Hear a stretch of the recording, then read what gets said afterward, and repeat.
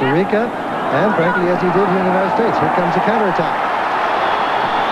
Chipped inside. Dooley misses the header off the post and in! Score! USA! Eric Wynalda!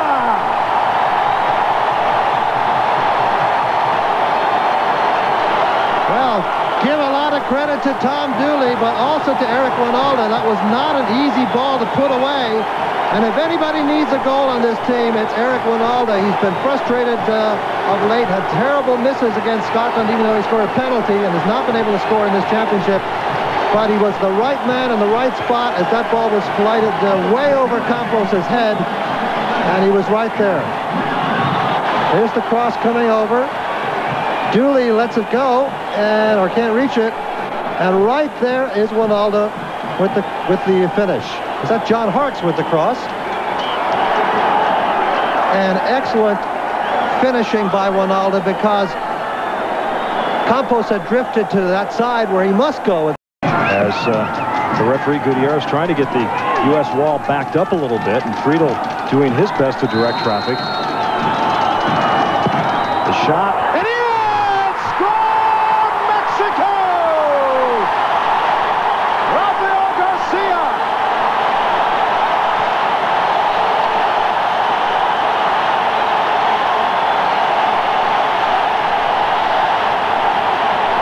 Well, a tremendous boost from Mexico here, and their coach Bora Milutinovic, as he heads towards the locker room, and a real bad lapse by the United States. They had been playing very sloppy soccer for the previous 4 minutes, and that was very predictable, frankly. You could just feel something was going to happen if they kept giving chances to Mexico, and they presented them with a free kick through an awkward challenge at the top of the box.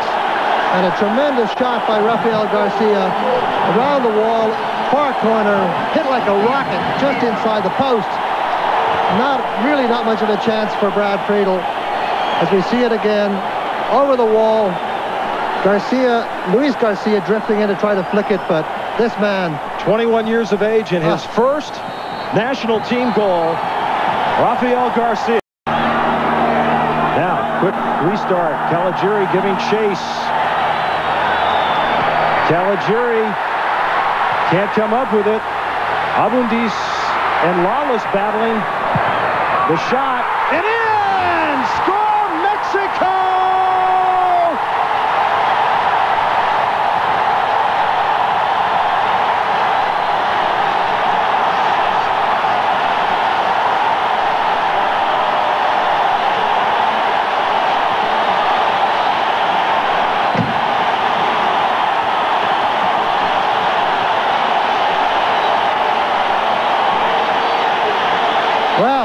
Blanco.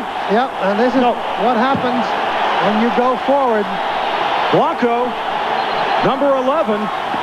U.S. going forward and committing a lot of players forward, and eventually they get caught, but they have enough players back here. But it caroms off Marcelo Balboa, unfortunately for the United States. As you'll see it here, there's the pass across. And now watch it, it comes back to Blanco, and as he shoots it, just watch it hit. See, it hits the underneath of the foot of Balboa and goes nicking in the corner. And there is Bora. That's a huge goal for him, a huge goal for Mexico. And Mexico has scored 2 goals in this match, both after regulation time had ended. Added time in the first half, and now here in the second half as we approach the 92nd minute. 216. But there have been so many dangerous situations that Brad Friedel has had to deal with today. It just catches up with you after a while. I mean, the U.S. got a lot of great breaks in the early going, but Blanco, who came onto this game, gets the second goal for Mexico as Sol clears that out. And Dooley was pleading for a handball there. He thought it carried off Sol's hand. Now Blanco on the run again is taken off of it.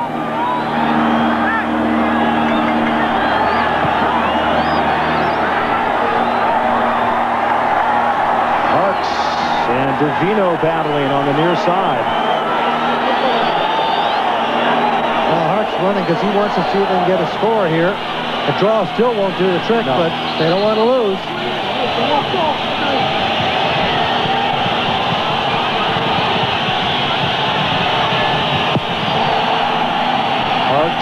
McBride got a piece of it. And in!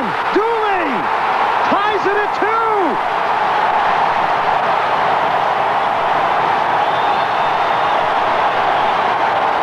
And a great flick back by McBride there, who set it up beautifully by getting over the top and playing it back for Dooley.